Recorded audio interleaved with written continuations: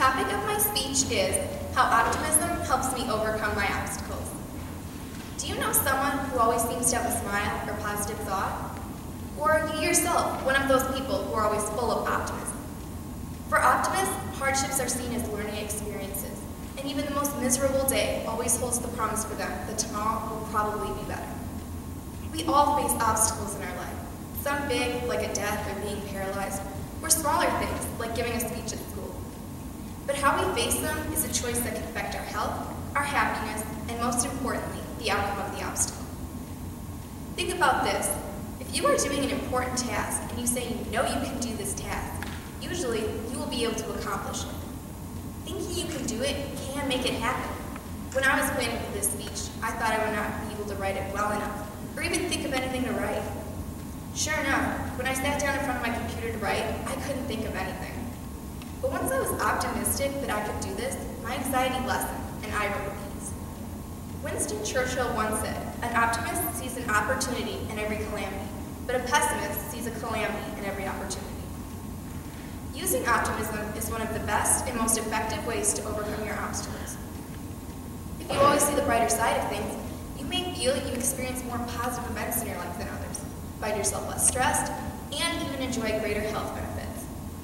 In a study of 99 Harvard University students, those who were optimists at age 25 were significantly healthier at ages 45 and 60 than those who were pessimists. Another study has linked a pessimistic attitude with higher rates of infectious disease, poor health, and earlier mortality. Scientists analyzed the explanatory styles of sports teams and found that the more optimistic teams bring more positive energy and perform better than the pessimistic ones. Another study showed that pessimistic swimmers who were led to believe they'd done worse than they actually had were prone to poor future performance. Optimistic swimmers didn't have this vulnerability. In general, optimistic people are less bothered by various diseases and can accomplish their goals with ease. A lot of us know about the surfer girl named Bethany Hamilton. Bethany always dreamed of becoming a professional surfer, but on October 31st, 2003, she had her arm bitten off by a shark. Bethany's dream was shattered. However, we wouldn't know about Bethany, and there wouldn't be a movie about her, if she said she couldn't surf and just quit doing what she loved. But Bethany didn't quit. She was optimistic that she could do it, and she did surf again. Another benefit of an optimistic attitude is that you can learn from overcoming your obstacles.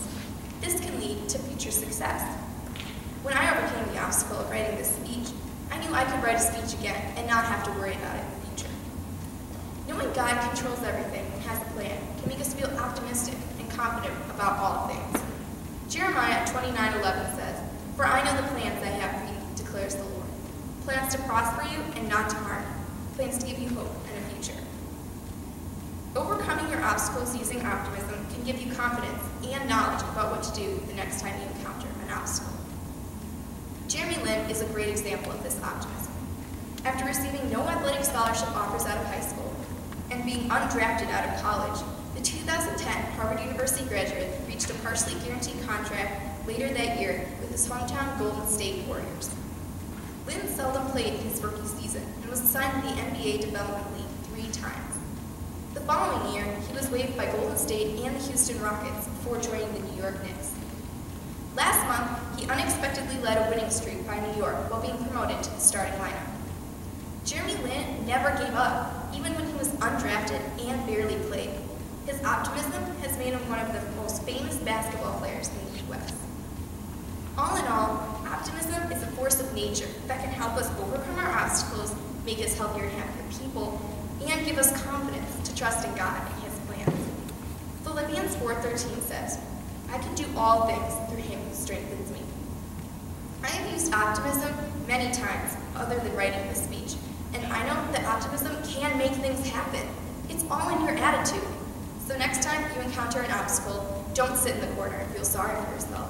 Tell yourself you can do it and go out there and make it happen. That's what I'm talking about.